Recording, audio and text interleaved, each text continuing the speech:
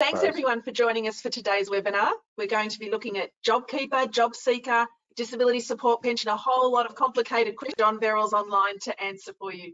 So I'm Andrea Salmon, I'm facilitating today's webinar. We start all our programs by acknowledging and paying respect to the traditional custodians, past, present and emerging, on whose lands we meet today, no matter where we're dialing in from. And we acknowledge the deep feelings of attachment and the relationship of Aboriginal people to country. And we respect the cultural authority of the elders in each community. It is my pleasure to have John Berrill online, and you can see him as well as see his picture on the slide. John is an insurance and superannuation lawyer with Berrill Watson, a company who specialises in superannuation and insurance law. And John's actually been part of our education program for over 20 years.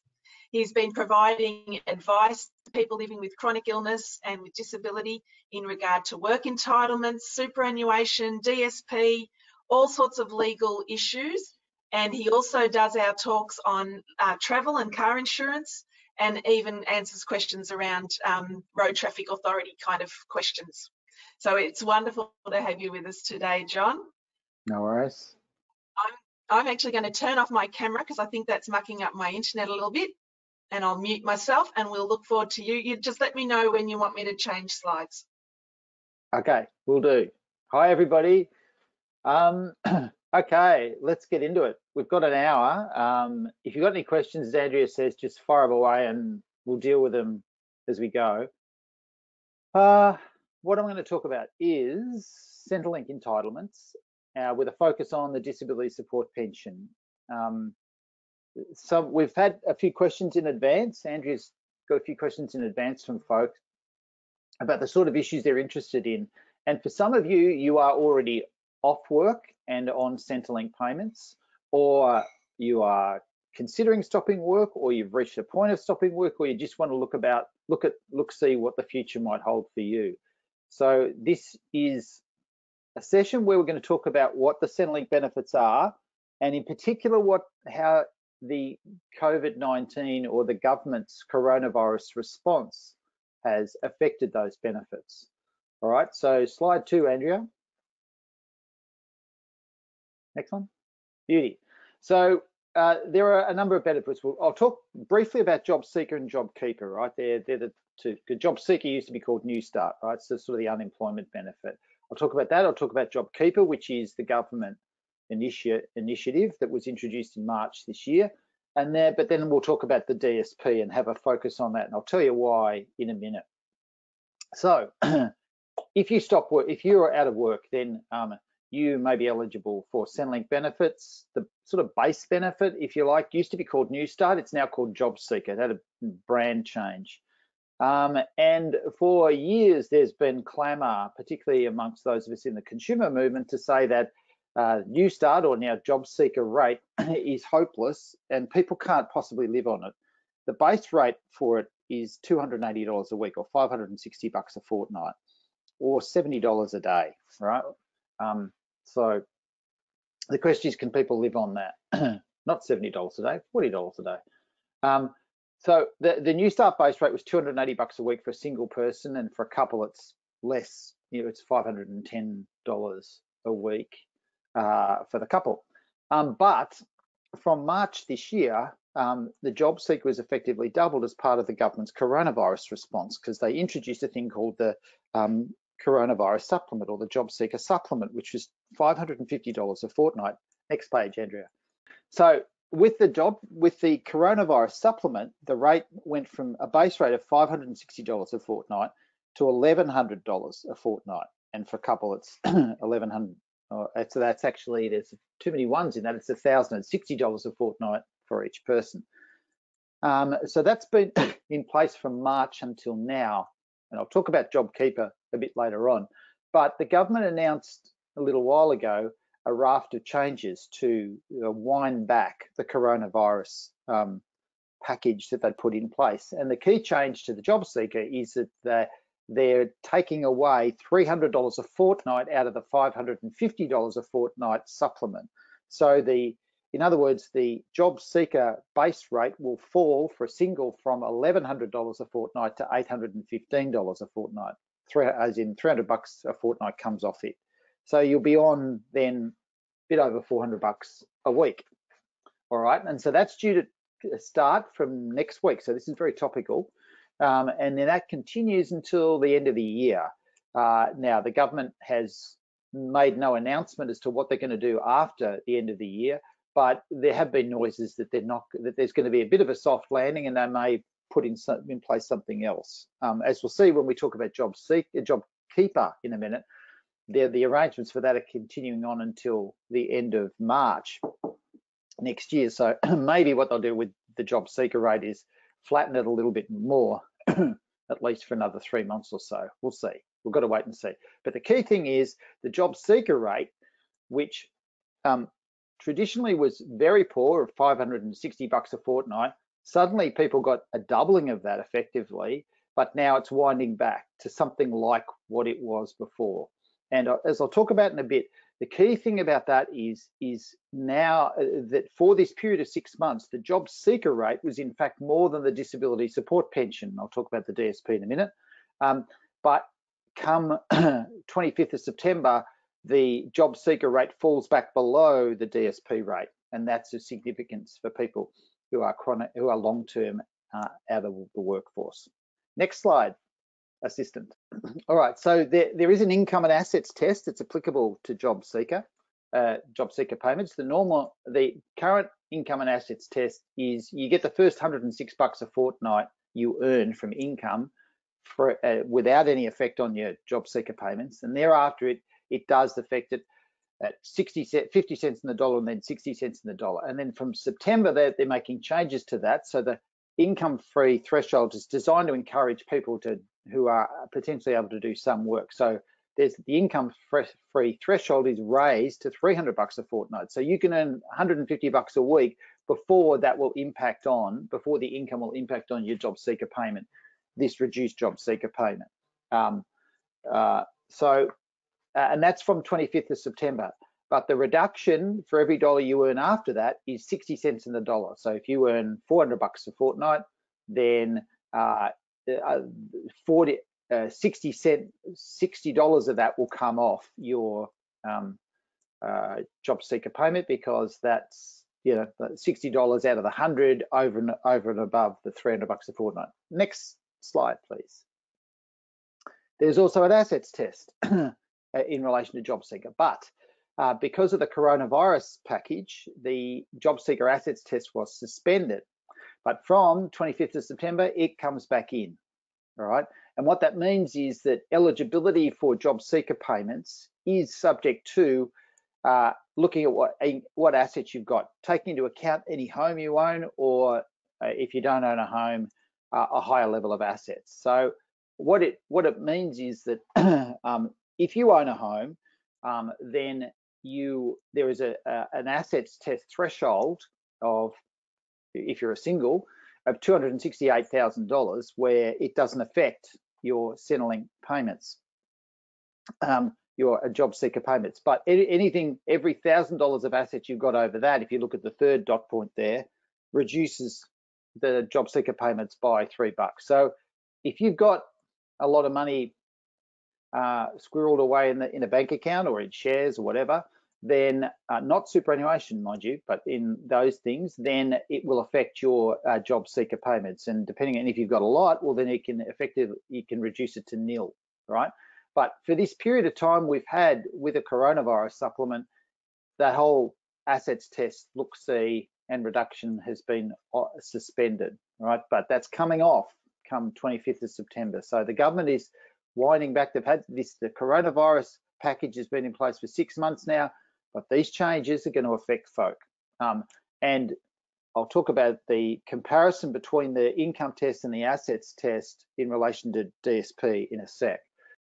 Job seeker payments are indexed, but they're only indexed in accordance with the CPI, which, as we all know, is bugger all at the moment. So the payments aren't going up by much. And that contrasts with pension payments such as the DSP, where the indexation rate is a lot higher. It's the average male weekly earnings, all right?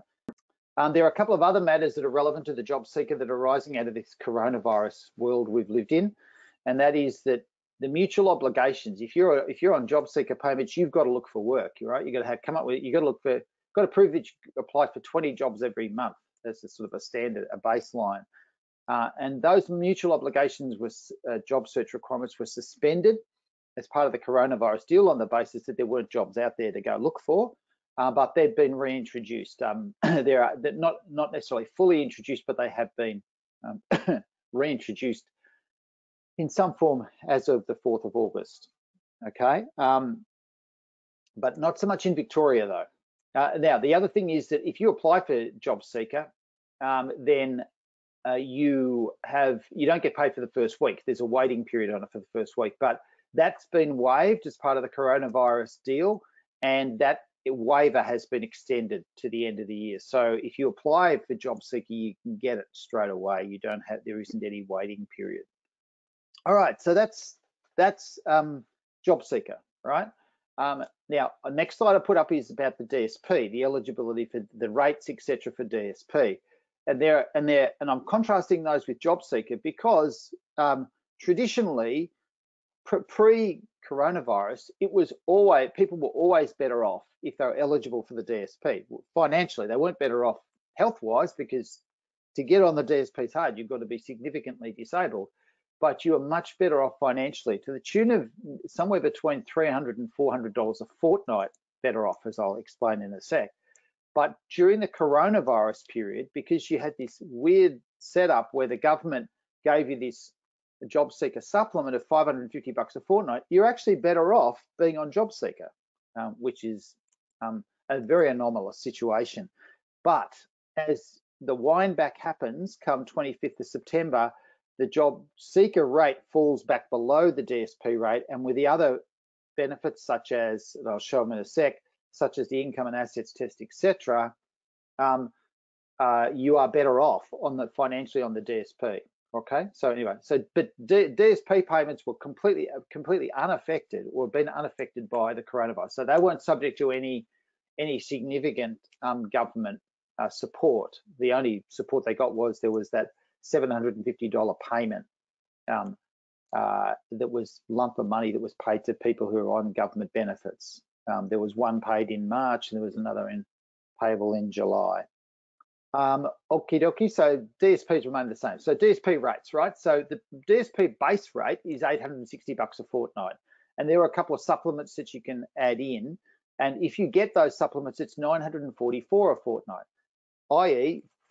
in other words, $470 a week, as opposed to under JobSeeker, if you pre-March this year, before the coronavirus stuff came in, it's $280 a week. So it's something like $350 to $400 a week better off on DSP than you were on JobSeeker, right?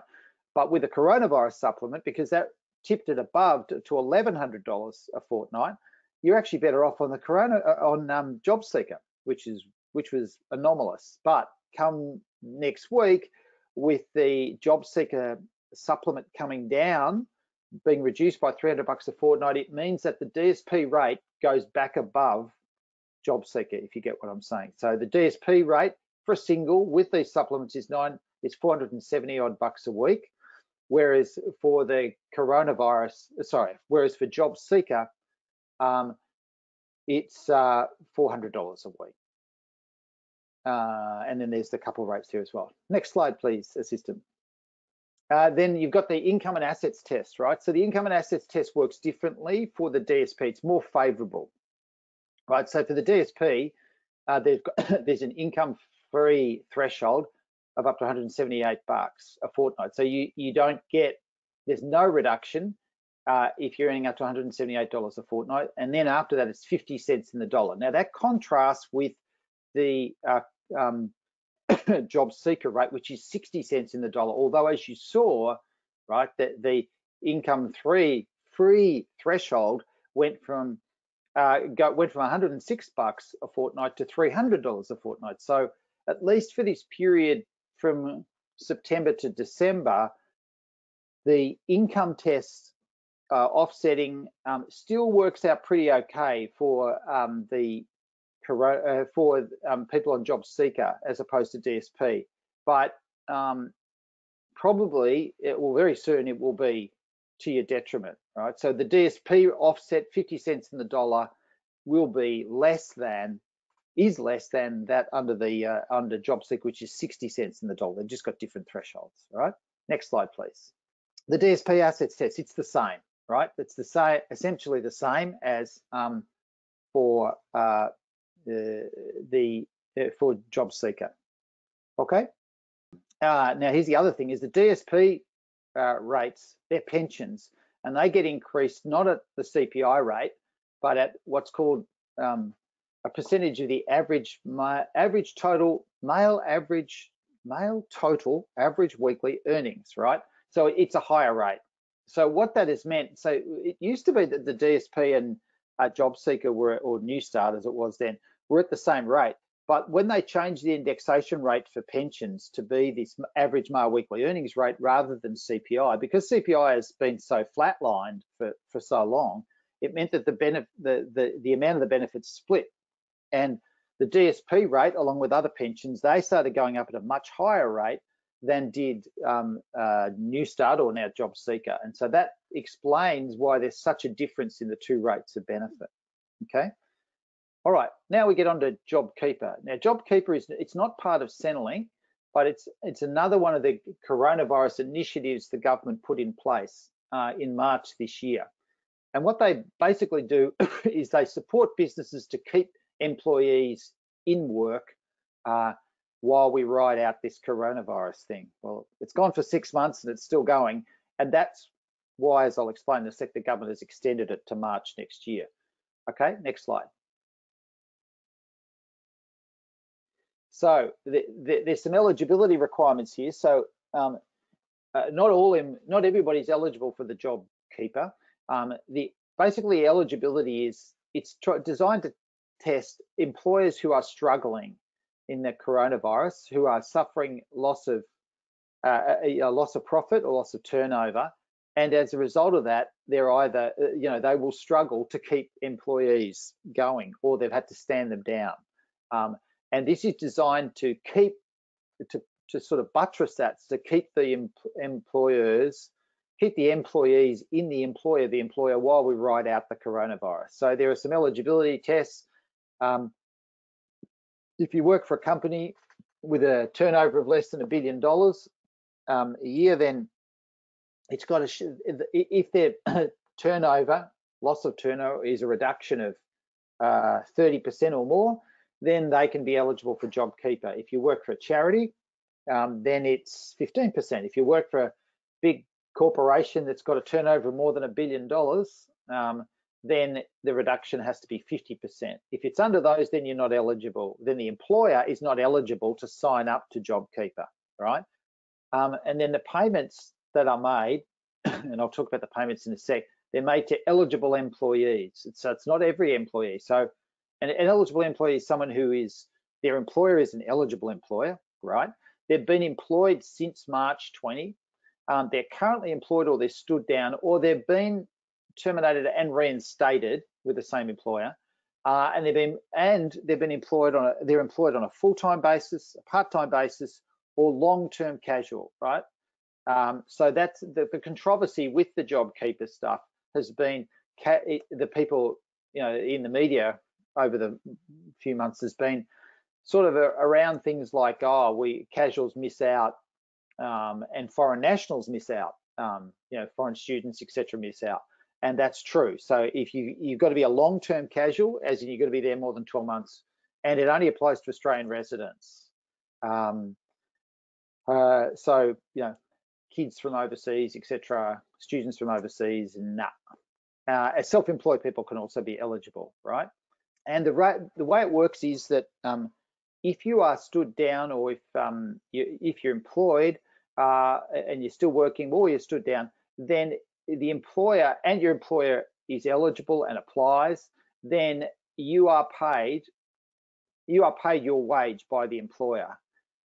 Or if you're not being paid a wage, then you get paid $1,500 a fortnight.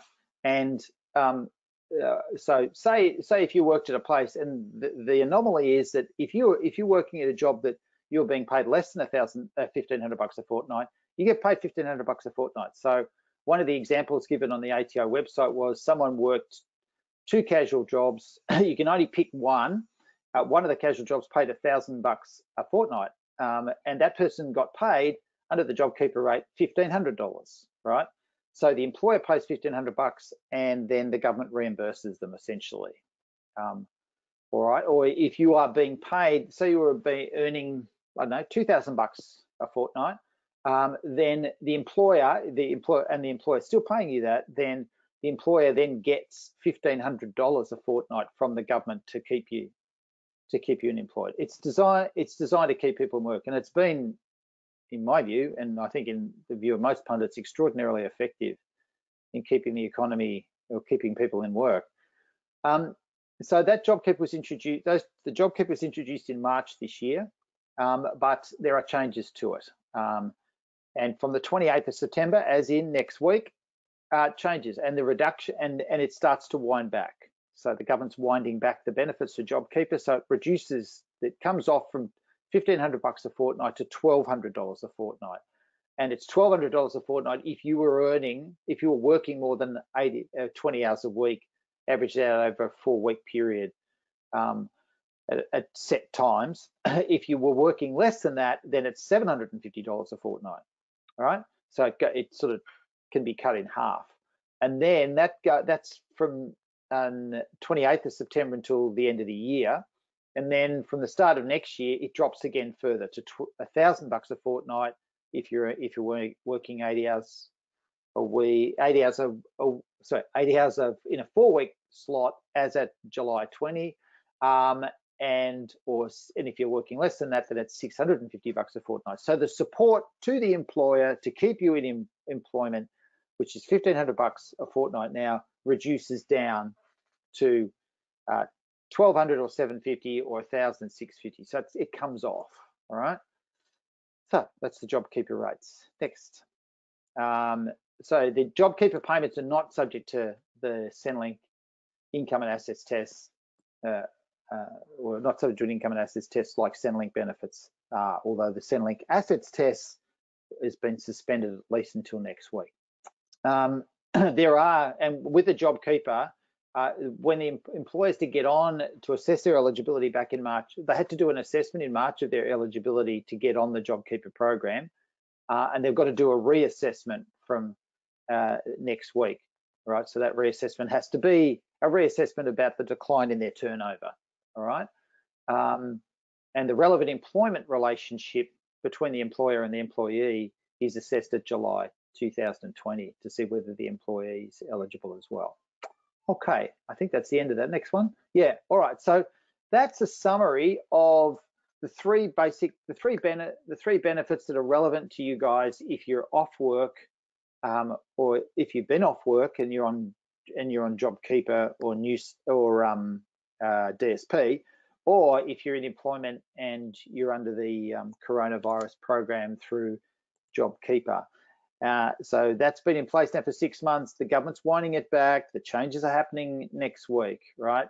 So I want to focus now on the DSP. So, and the reason is, as I say, because before March this year, DSP was sort of I was going to say pot at the end of the rainbow, but it ain't no pot of gold, that's for sure.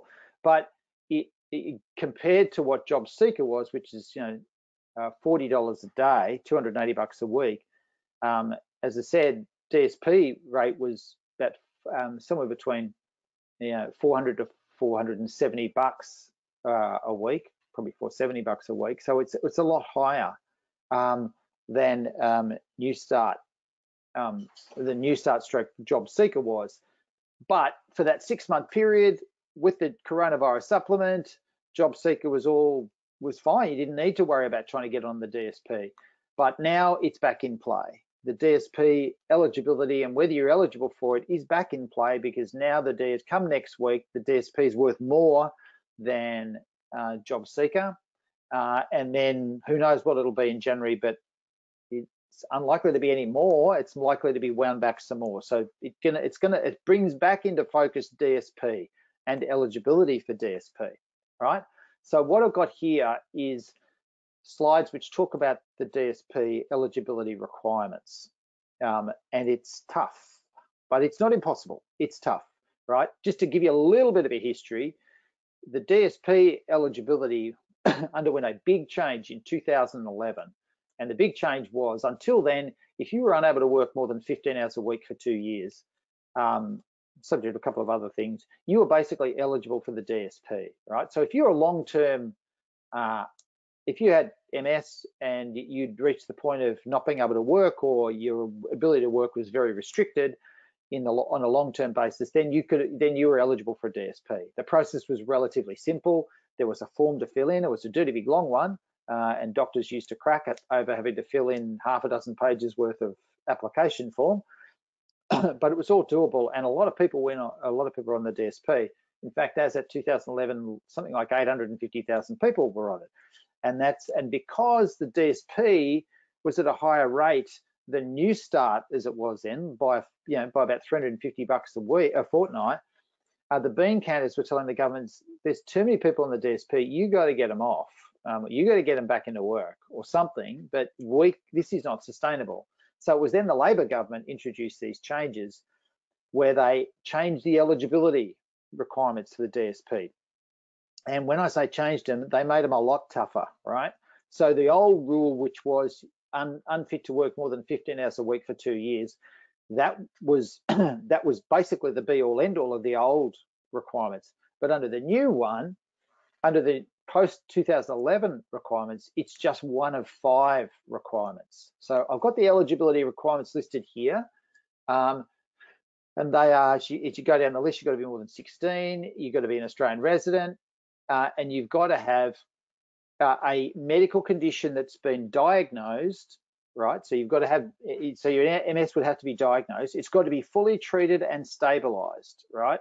So that can be a problem for MS, in that you can be under fully treated, you could be under a new treatment regime, for example. You could be trying new drug therapies, or whatever. You could be changing from one doctor to another with different treatment modalities. Okay, so there can be issues about whether your condition has been fully treated, right? But you've got to reach that threshold to be eligible for the DSP, and it's got to be stabilized. Now, again, that can be problematic with chronic illnesses, and MS is one where the symptoms are like a roller coaster for a lot of folk. Not everybody, but for a lot of folk, it can be like that. So is the condition stabilized? Well, MS, that can be a question mark. But here's the big kahuna. This is the one that gets people every time. It's the 20 points on the impairment tables, right? I don't know if any of you guys have dealt with this before, but this is the thing that nobody or very few people understand, and it gets people every time. So what happens, we see, I'm a volunteer at, one of my hats I wear is I'm a volunteer at the Centrelink Legal Service. It's called the Social Security Rights Victoria, SSRV. And we saw for a long time, people would apply for DSPs and they would get a report or a certificate from their doctor saying this person can't work, right? They've got a health problem, they're too sick, they can't work, and they won't be able to work long term. So pay them the DSP. Well, that might get you through one of the hurdles, but it doesn't get you through all the hurdles. And what we would find is that none of the doctors would address these point system. I'll talk about that, what they are, in a sec. But what you've got to get is there's these impairment tables, and you've got to get 20 points on the impairment table in order to get through the gateway to be eligible for the DSP. Okay, we'll talk about that in a bit more detail in a sec. You've also got to complete a thing called a program of support, which is basically through a rehab provider or disability provider to assess you and try and assist you to get back into the workforce. This was introduced by the Labor government under Jenny Macklin was the minister at the time in 2011. The idea, with a laudable notion of, there are a lot of people with disabilities who are sitting on Centrelink, sitting on the DSP, who could have been eligible for work, and what we need to do is to try and encourage them and encourage employers to take them, to get them back into the workforce, because that's best, it's sort of a win-win for everybody. But what they did was they introduced this thing called a program of support as part of the requirements, which means you've got to go through this provider to try and help you. And that's all laudable in theory, but in practice, it's been a blunt instrument. Most of us think it's been, those of us in the community sector think it's been used as a blunt instrument to keep people off the DSP, because a program of support normally goes for 18 months, and in that 18-month period, you are not on the DSP, you're on JobSeeker, so you're at the much lesser rate, coronavirus supplement aside, and you've got to complete it, and at the end of that, then if you haven't got a job or whatever, and if you haven't been breached because of, you know, the provider's unreasonable requirements, etc., then you can potentially get through that gateway. But it's been, as I say, it's been used as a blunt instrument effectively to keep people out, at least for an 18-month period, from the DSP. Now, and then you've also got to work, and then the last dot point is the 15 hours a week for the next 2 years requirement. So that's the only one of the original obligations that's carried over. The rest of these obligations are all new since 2011, right? Now, there are a couple of exceptions to some of the requirements, and the main one is this point system, right? There are 15 impairment tables, and I'll spell them out in a sec. If you qualify, if you get 20 points on one of the tables, then you go through that gateway and you don't have to go through that program of support I just talked about. So you're not locked out of the DSP for 18 months, right? If you get 20 points on one table, and 20 points is, as I'll talk about in a sec, means you've got to have a severe impairment. You've got to be classified as having a severe impairment under one of the tables. And one of the tables, and I'll talk about it, and we'll go through an example of it, is fatigue, which is probably the most common feature for MS. So there's also other ones, other exceptions where you don't have to go through all the requirements. And the one that's probably potentially relevant to people with MS is if you need nursing home level care. There are some people who need nursing home level care, and if you do, then you can get what's called a manifest grant, which means it's a lot quicker pathway to the DSP. You don't have to go through the 20-point system, all that stuff, right? Right, well, these are the tables, right? This is the thing I was talking about, the 20 points, right? So what it is there are 15 tables that measure your functional impairment, your ability to do day-to-day stuff, right? And it covers things like, as you see there, first one is exertion and physical exertion stamina, as in fatigue, upper limb, lower limb, relevant to MS potentially, spinal function, potentially, mental health function. So, you know, quite a lot of people with chronic illnesses develop mental health issues around their circumstances, etc. If you've got substance abuse issues, and some people do, then that's table 6. Brain function, so cognitive function problems are often a feature of a symptom of people with MS. So most of these, the first part, these tables are potentially relevant to someone with MS. Communication, intellectual function. So as you go down the list, are probably less relevant. Visual function, if you've got optic neuritis, that could be relevant, table 12. So there are these, so what you've got is these tables that measure people's functional inability to do day-to-day activities. So it's day-to-day activities, a thing like cleaning, cooking, catching public transport, shopping, working in a workplace, communicating with people, that sort of stuff. It measures not so much your ability to work, but it's more aimed at measuring how your condition affects your ability to do day-to-day activities, right? And it's under one of these 15 tables. You can use more than one for your health problem. So if you've got MS, if you've got MS where your symptoms are fatigue, cognitive issues, say it's fatigue and cognitive issues, right? So that would be table 1 covers fatigue, and table 7 covers brain function. Okay, if you've got mental health problems in the mix as well, then it can be table 5, right? So you get measured under these tables for the level of your functional impairment, right? And the relevant ones are, you get 5 points on the table if you've got a mild impairment, you get 10 points if you've got a moderate impairment, you get 20 points if you've got a severe impairment, right?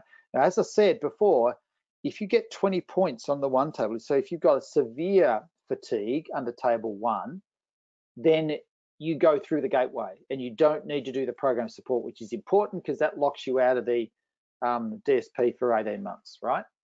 There are some exceptions to that, but that's the general rule. Okay, so and what I'll do is, but it's tough the tables are quite prescriptive. It's got quite high level prescription about what you can and can't do in measuring whether you have a mild, moderate, or severe impairment, right? And it's not easy to qualify for these things, but measure it, it does. And if you don't, and if you get 20 points on the one, severe impairment on the one, bang, you're through the gateway. But if you get 20 points on a combination of tables, then you're still in the game, but you've got to go through the program of support. That's the difference, right? So if you've got MS, as I said, if you've got fatigue issues, if you've got cognitive issues, and if you've got so you've got visual problems from optic neuritis, well, then you can be under tables 1, 7, and 12, right? So you get 10 points for your fatigue, and you get 5 points each for your cognitive issues and your visual function problems. You combine them together, that gets you 20 points.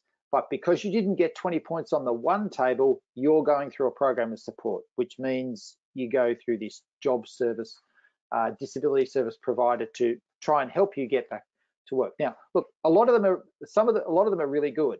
They're terrific. Some of them at trying to help people get back into the workforce, which is, you know, a laudable process, a laudable aim. But there are some people, the experience of some people with some providers is that it can be problematic, and some of them can be heavy-handed. So you got to pick the right ones. And as I say, if you go through the whole thing, it's 18 months, and for 18 months you're on $280 a week if you're on JobSeeker minus coronavirus supplement, right? So because I'm a volunteer at the SSRB, what we did was we developed a toolkit, a thing called the DSP toolkit, to try and help people with applications for the DSP. Because to try and fill in this gap where people would put in an application for DSP and just get a certificate from a doctor saying they can't work, right? And every time they were getting knocked off because they weren't satisfying these requirements, particularly this point system thing, right?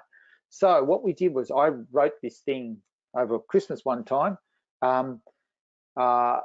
which was it's letters to a client, letters to the doctor, and letters to a caseworker who's assisting a client, explaining what the requirements are for the DSP. There's also a letter to, and in particular is the letter to the doctor, which explains what the doctor has to do, and also pro formas, which are 2-page pro formas to go to the doctor for them to fill in to satisfy the requirements for the DSP, and in particular to address this point system thing, right? So we developed this toolkit to assist people with that, and this is a summary of that, right? Which is, so prepared the pro formas for all the 15 impairment tables. So the first thing you've got to do is identify which of the pro formas are for you, and that depends on how the health problems are affecting your ability to do day-to-day stuff. Then you get the 1-page letter to the doctor, which explains what they've got to do. You give that to the doctor. You start off with severe to try and get the 20 points, because if you get that and Centrelink accept it, then you don't have to do the program support, or you wind your way back and get moderate and mild if it looks like you're not going to hit the severe measure. Okay, so this sets out the process to help people. So there's this toolkit, you get it, you get the 1-pager to you that explains what to do. You get the 1-pager to the doctor, and you then take that with the 1-pager to the doctor. You take that to the doctor with the pro forma, and the doctor fills it in if they'll do it. Okay. Then this talks also about the process. You know, you lodge an application. The DSP application takes on average 4 to 6 months. They ain't quick. If they are accepted, then great, you get paid the DSP, and it's backdated to when you applied. If it's rejected, you've got rights of appeal. There's an internal right of appeal called an ARO, an ARO. which is the authorized review officer who decides on the internal appeal. That process takes another 4 to 6 months, right? If that's rejected, then you've got a right to appeal to the AAT. It's the Commonwealth AAT, and there are 2 tiers at the Commonwealth AAT you can appeal to. There's tier 1, which is an external review, but it's sort of a round table-y type tribunal hearing, and then there's a second appeal to the general division of the AAT, which is more of a court, right? It's not like a court. There's nobody dressed up in bad outfits, but well, they probably are actually. But it's more of a court type setting. But you've got rights of appeal, in other words. But there are time limits applicable to these things.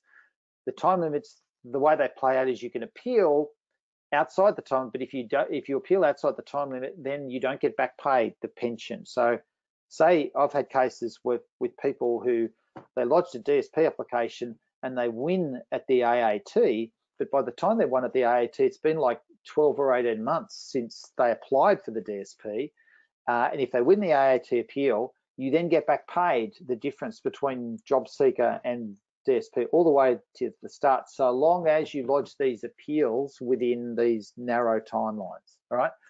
So anyway, the toolkit's there to help assist you with that, but it's really important to get help with that and get advice on all that stuff.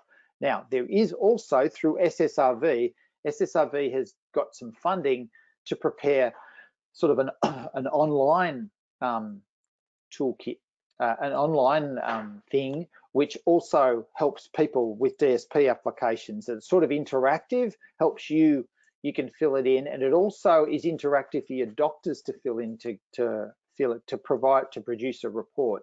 In my view,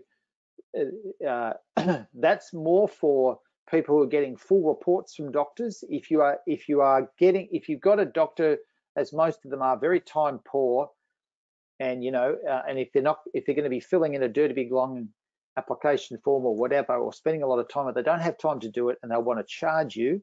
So the toolkit things, the 2-page toolkit sheets where they just fill in some bits and tick boxes, then that can help. All right. So that's the toolkit, that's the pro forma. So next slide. All right, so this is, as I said, with the toolkit, there's a letter to the doctor that explains what the DSP application is about and how it works, right? And it also says we've prepared a pro forma report for your consideration, and if appropriate, can fill in the form, and if you've got any questions, let us know. All right, so that's that one to the doctor. And then the next slide.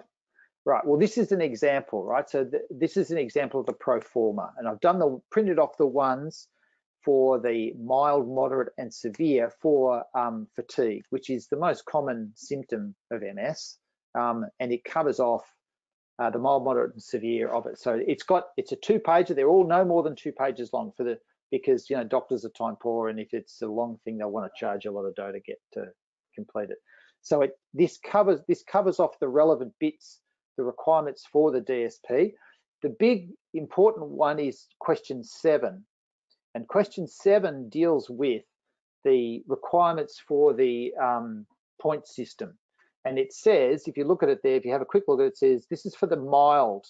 This is for a mild one. It says, do you believe the client has a mild impairment of functions requiring physical exertion and stamina?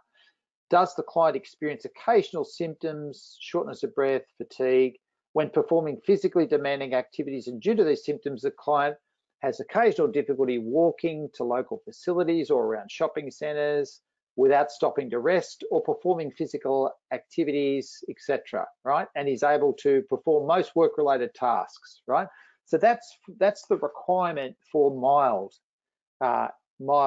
fatigue or in functional impairment for fatigue. So the bar set's still pretty low there, but it sort of gives a bit of prescription about how significant the fatigue has to be. But the level of significance is mild there. If we go to the next slide, which covers off moderate, it's ramped up a bit. You go to item number 7, it's ramped up a bit. It says the client experienced frequent symptoms in performing day-to-day activities around the home and community, and due to these symptoms, is unable to walk far outside the home and needs to drive or get other transport to local shops or community facilities, or has difficulty performing day-to-day household activities and is unable to use public transport and walk to the supermarket and perform work-related tasks. So it's ramped up quite significantly there, right? So the level of impairment is significantly higher, right?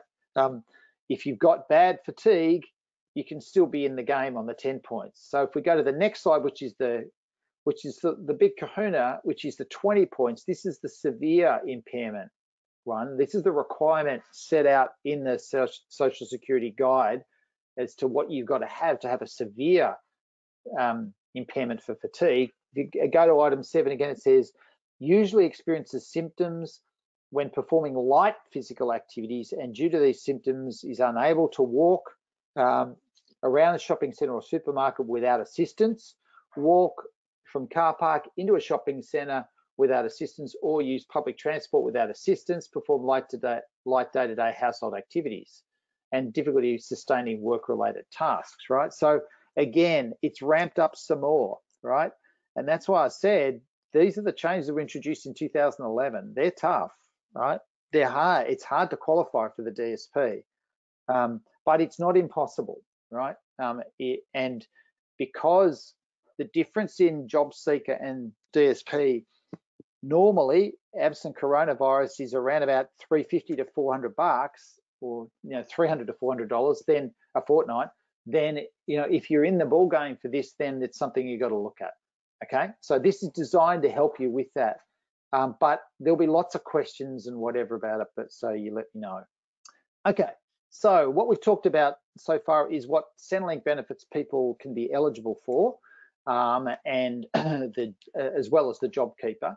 And as I said in the slides, there's issues around what the income and assets test is and how that applies, right? So depending on what assets you've got, it can affect your Centrelink benefits, and also what income you get from other sources can affect your Centrelink benefits. Now, one of the most common areas, because I'm a superannuation insurance lawyer, I see is the effect of Centrelink benefits on Centrelink benefits of people who are paid out money from a superannuation fund or get insurance payouts for disability or whatever. And there are things you need to know. And it's also topical with the COVID-19 response, because as you're probably aware, the government has allowed people to get access to up to 10 grand from their super in 2 lots. One was before July and one is after July. So the second tranche of that early access to super of 10 grand is still in play now, and it's available until the end of the year. It's here, we'll talk about it in a sec. So that's why I say it's important to understand how payments for super or insurance can affect your Centrelink benefits for JobSeeker or the DSP.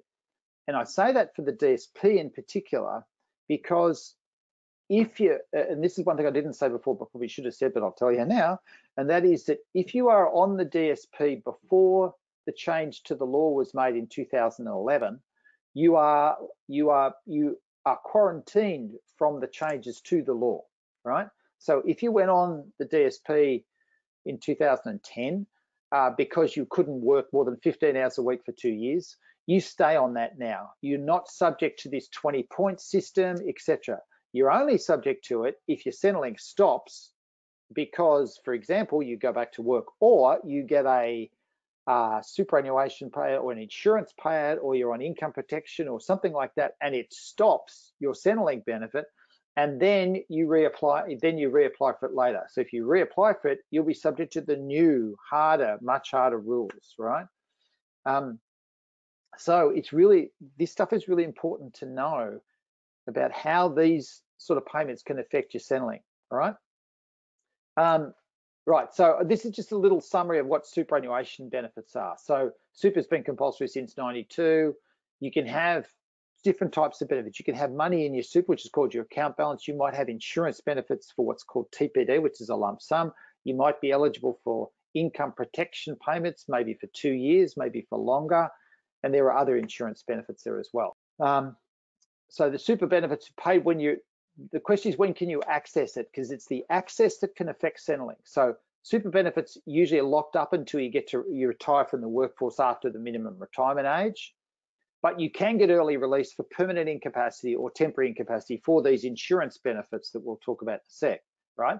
But here's the thing, with the COVID-19 changes, as I say, people have been eligible to get up to 10 grand out of their super in 2 lots, right? The first lot was between March and June. You could apply to get up to 10 grand out of your super, and then between July and now it's been extended to the end of the year. It was to be cut off on the 24th of September, like next week, but the government extended it out until the end of the year. So you can get this second tranche of 10 grand out of your super by applying for it. It's a really seamless process. I don't know if anybody's done it, but it's really easy to do. You just log on to your MyGov account, you click on to the site that says I want my super, early access to super. That clicks it through to the ATO. The ATO then does the checks as to whether you're eligible, and there's a few eligibility hurdles, but not many. And then if they approve it, they let you know, and they also let know the nominated super fund, and that super fund then has to pay the money to you. The super fund doesn't go through its own checks. They basically have to pay the money to you.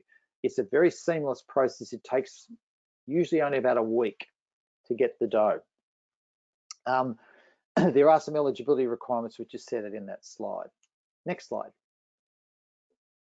Right, so that's, pardon me. So that's the account, that's in relation to your account balance, the money that you or your employers paid into your super, which is locked up.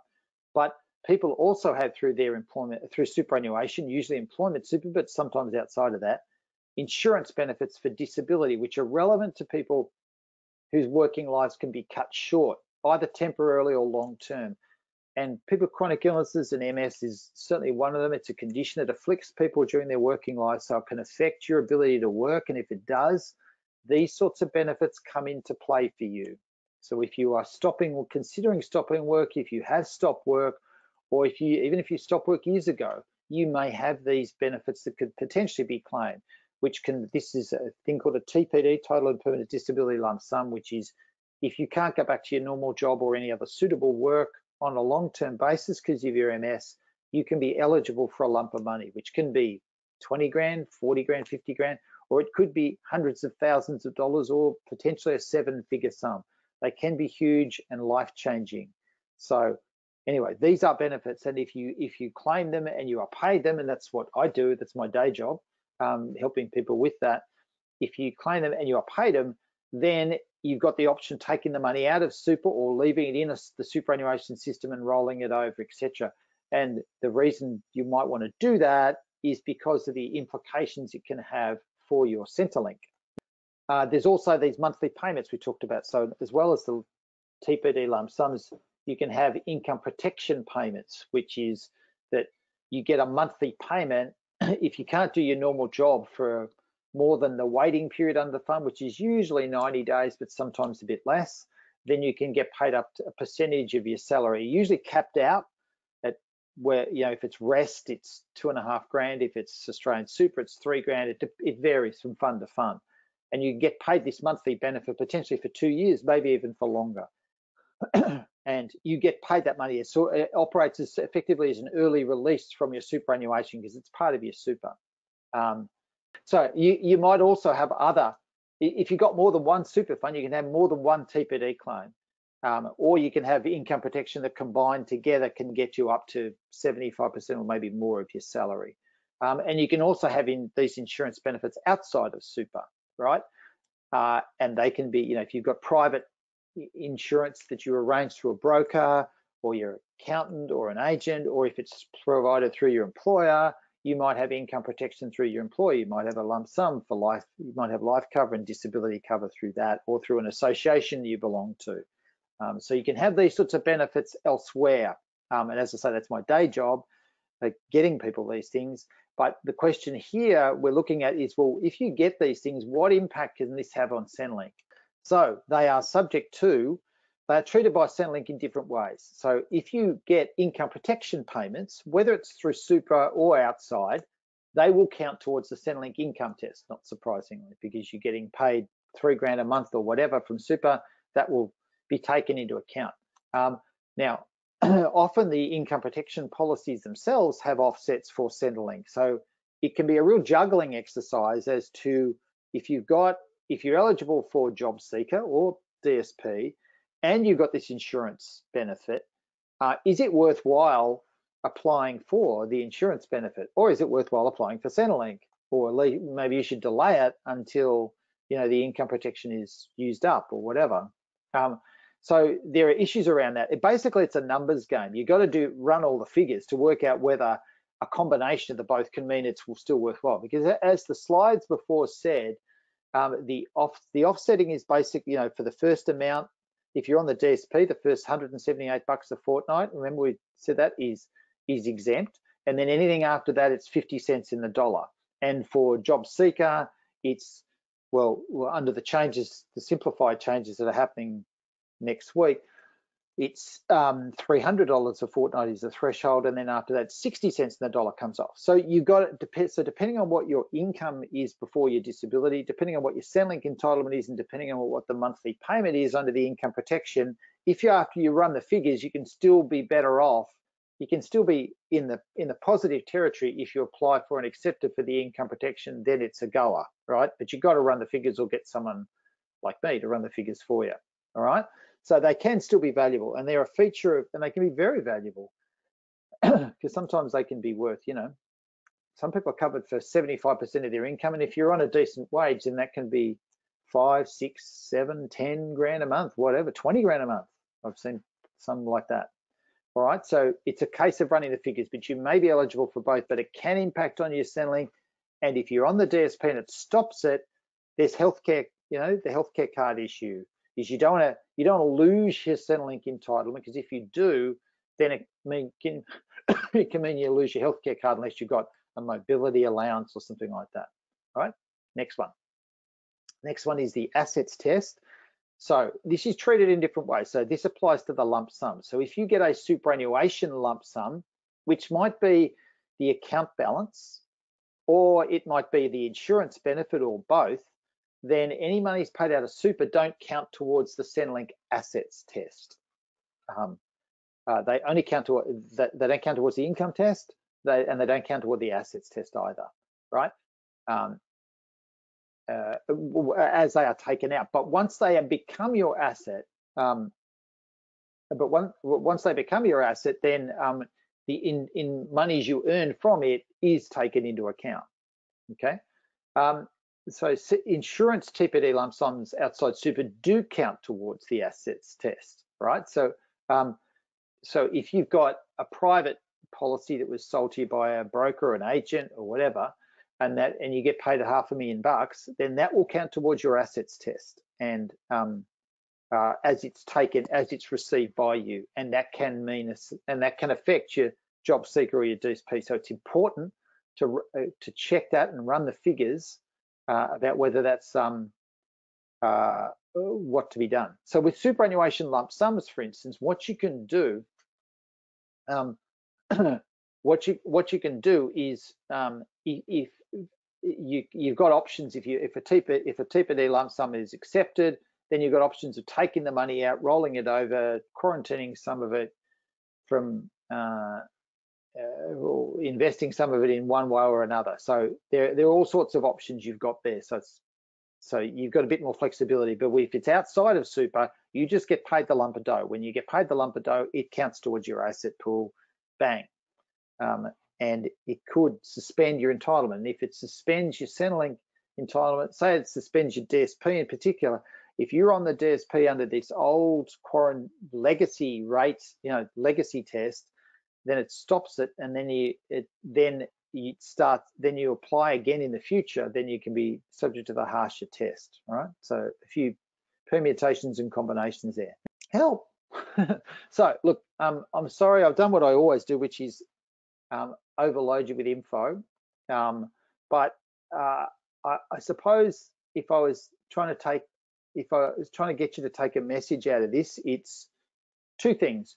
One is Centrelink benefits are in play. If you've got a chronic illness and you can't work, you'll be eligible for Centrelink. You can be eligible for Centrelink benefits, subject to the income and assets test. The Centrelink benefits you might get are JobSeeker, which at the moment and because of the coronavirus supplement has been quite generous, right? But it's being less. It's going to become less generous as of next week, and then maybe from January it'll be even less generous again. You also might be, alternatively, you might be eligible for the disability support pension, but the DSP is hard to get, but it's hard to get, but it's not impossible. And the toolkit we've developed with SSRV is designed to help people with that. And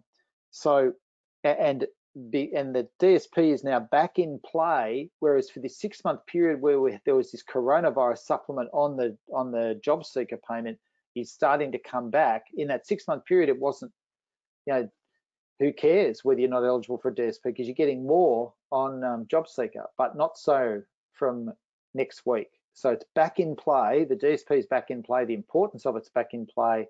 So you need to look at whether you're eligible for it, and that's what the toolkit's designed to do.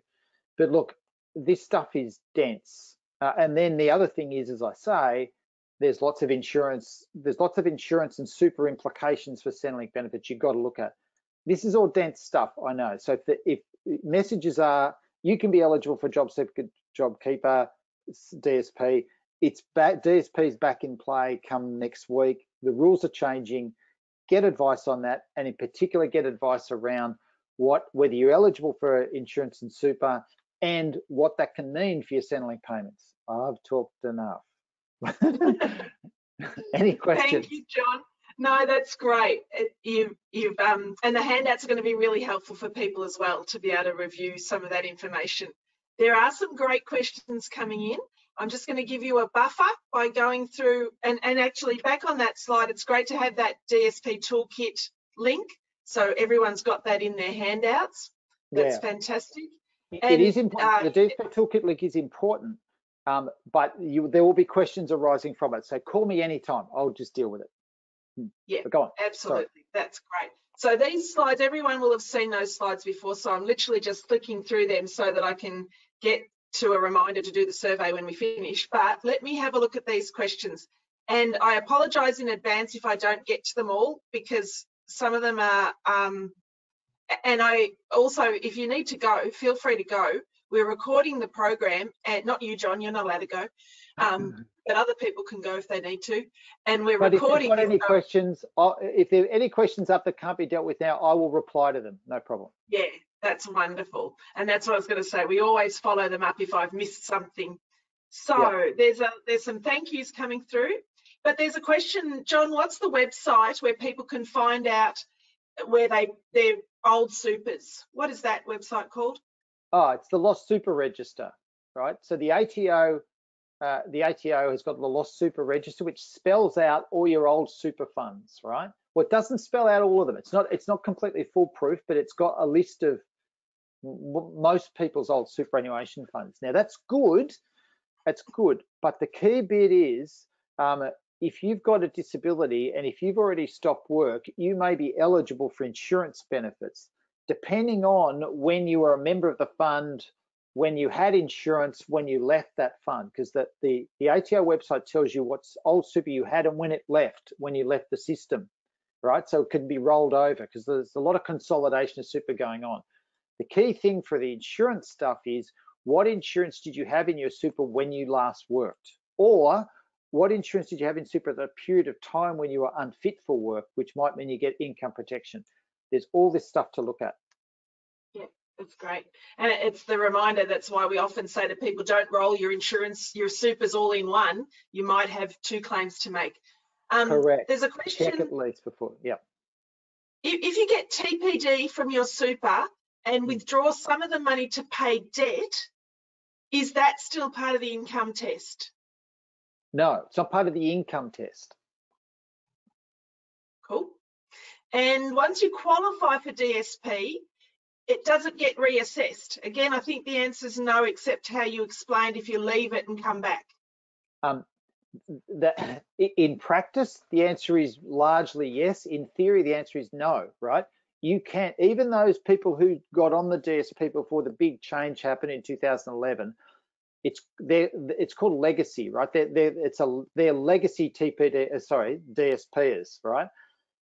largely they've been left alone by Centrelink, but Centrelink can review you. And I've seen some recently where they are reviewing it. It's quite random the way they've done it. So you're not absolutely certain that they will leave you alone. They can come back at you and say, righto, we're going to assess you under the new rules. But the general rule of thumb is keep your head down. So one thing people get caught out on there is if someone wants to go overseas, not that you can do it now, but if you want to go overseas and you go overseas for more than a month, then your Centrelink will stop. And unless you get special permission.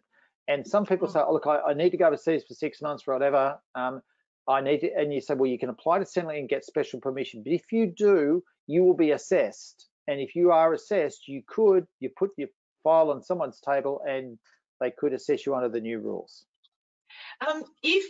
Regarding DSP, if you're in a relationship and your partner earns $2,800 a fortnight, are you eligible for DSP, or is your partner expected to support you financially? If you're in a couple, if you're coupled, as they say, then the income of both is taken into account under the income and assets test. It's only if you're single that it operates differently. And the couple rates are collectively higher than the single rate, but not double, right? It's less than double. If you have superannuation and disability insurance on that superannuation, are you still eligible for DSP, or do you have to access the super first? Yes, you are eligible for DSP. That's that offsetting thing, right? But the money you get from the disability income will count towards the income test that was on the formula was on the screens. The formula is the first if you're a single, first $178 a fortnight, no effect. Anything after that, 50 cents in the dollar, right? So that's why I said you've got to run the figures to see whether it's still worthwhile. Generally speaking, it is, right? So look, the most common one we see is HESTA.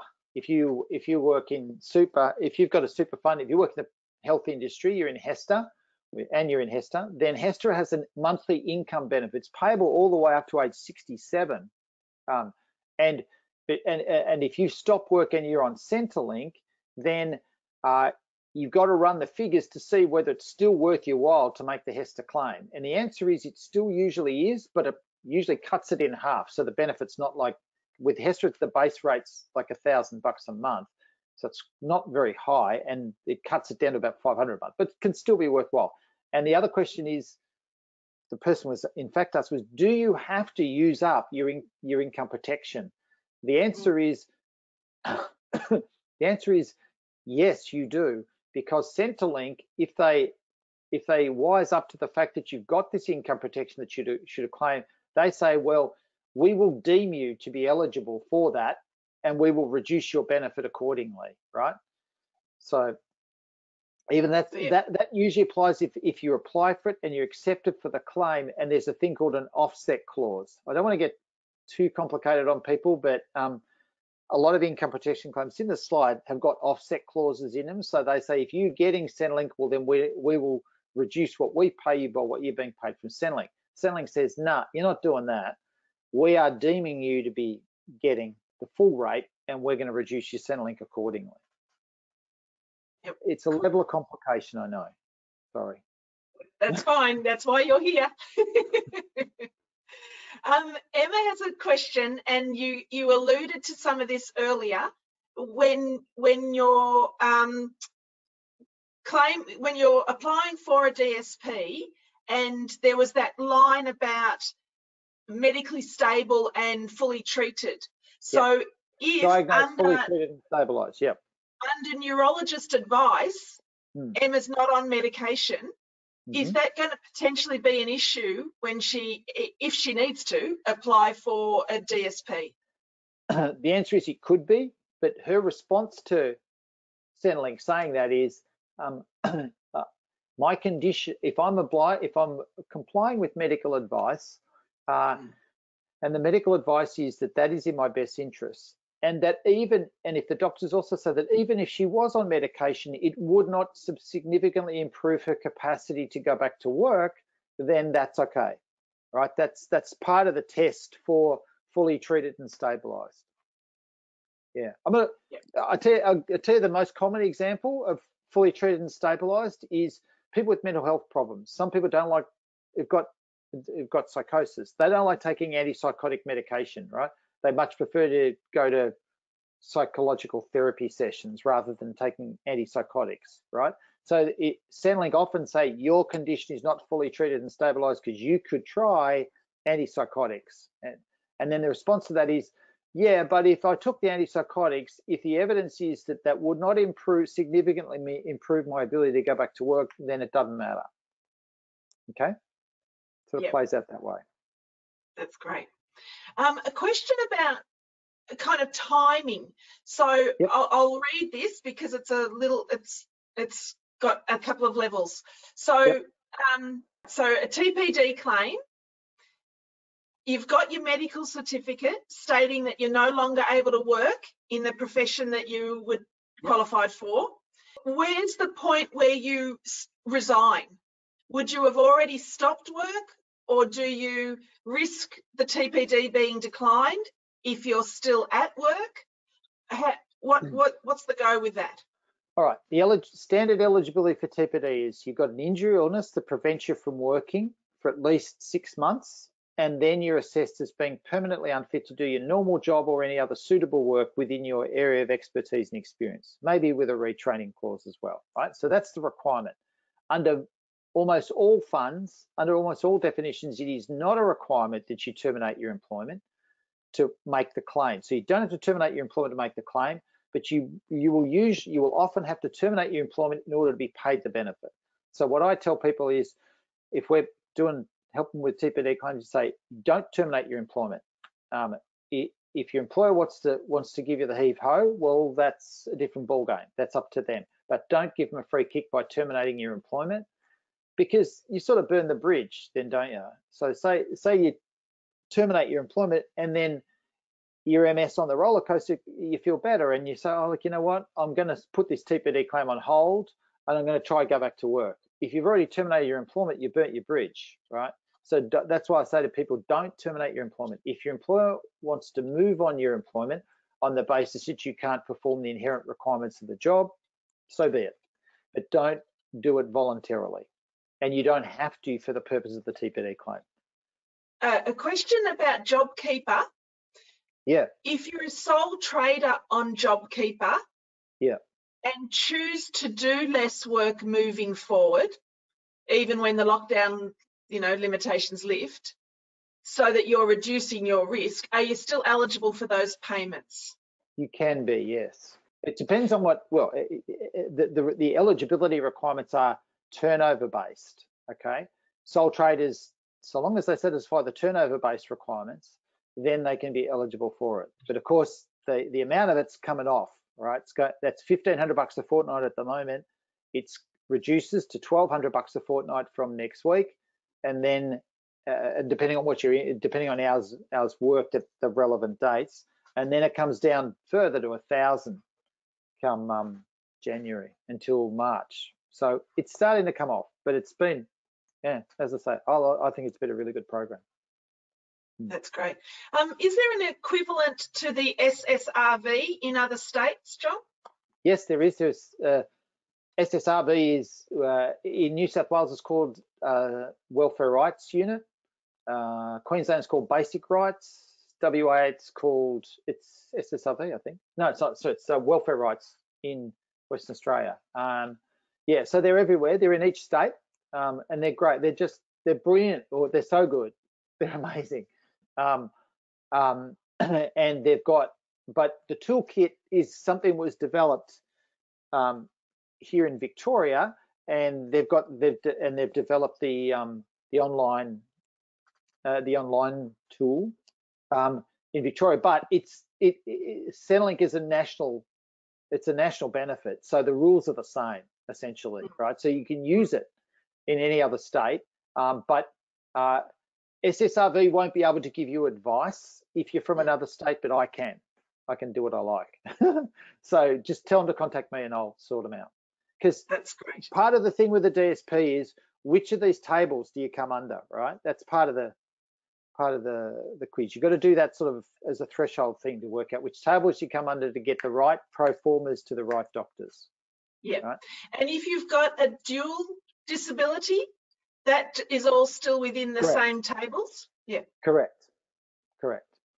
Yep. And can a program of support occur before a DSP application is submitted? Yes. And okay. And does the MS Employment Support Service qualify as a program of support? Yeah, you guys are in that. I'm sure you are. Yeah, you know better that your folk would know better than that than I, but I'm sure you guys are. I'm positive you are. And as I say, most of them are good. They're really good, right? Through no fault of the MS Society, the blunt instrument in it is people, while you're going through this, and it's the standard is, it says under the DSP guide, it's 18 months. And for that period of time, you are not on the DSP, right? And therefore, if it's $350 or $400 a fortnight difference, that's a big hit. So if you get through the gateway of the impairment tables through the serious, it helps a lot. Yeah. Absolutely. Medically retired on a defined super benefit. Yes. If the person feels better in the future, to what extent can they start working and still keep the pension? Is that threshold of earning? No, it's what the person's talking about there is if you've been medically retired, say they work for government and they're medically retired, it's medical retirement for the purposes of superannuation on usually, right? So what it means is say you're in, it depends on what super fund you're in, right? So if you are say you're in Victoria and you work in the state government and you've been there for a long time, you're in a super fund called ESSS, right? And if you're medically retired, you're eligible for an invalidity pension for the rest of your life, right? And it's an extraordinarily generous pension. It's in the marketplace, the defined benefit scheme invalidity retirement benefits from the government schemes, and that's PSS and CSS in the federal government, and in Victoria it's ESSS. In New South Wales it's SAS or superannuation superannuation scheme. In Queensland it's Q Super. In South Australia it's what is it? Super SA, etc. So right, these old defined benefit schemes, they usually pay for invalidity retirement, they usually pay lifetime pensions, right? So if you're on that lifetime pension, you usually get it. Now, if at some stage in the future you feel better and you want to try to go back to work, it does vary from one scheme to the other, the rules of the fund from the other, but under most of them you can earn, it either has no effect if you go back to work, or if you do go back to work, you can earn a certain amount, threshold amount, before it affecting your pension. So that's sort of separate to Centrelink stuff, right? That's about the effect on your invalidity pension through super of a return to work. Is that worth a phone call? I know the answer to all those, so just need to contact me and I'll sort it out. So give John a call. What are the options around JobKeeper, JobSeeker or DSP if your condition isn't stabilised? Right, well, if your condition's not stabilised, then you're not eligible for the DSP, right? You're eligible for JobSeeker. Now, as I say, for these last 6 months, who cares? You know better, you're in fact better off, which is bizarre. But, it's winding down. And now it's flipped so that the DSP is back to paying more than JobSeeker. And come January next year, it might be back to the $300 or $400 a fortnight difference. So stabilize that, but as I say, stabilization. If your condition MS, the fatigue issues doesn't necessarily mean your condition's not stable. Well, that's right. So if it's not getting better, if it's plateauing in the sense that it's not getting better, so that it doesn't significantly improve your capacity to return to work, that's enough. Right, that's stable enough. That's what the rules say. John, that's been fabulous. Thank you so much for your time. I think we've reached the end of today's questions, but as John has said, he's always willing to take a phone call, and John's number is in the slide kit, the handouts that we sent earlier today. And if you don't have it, by all means get in touch and we'll give you John's number. But thank you everyone for being online and your fabulous questions, because that's always really great to have answering what you're needing.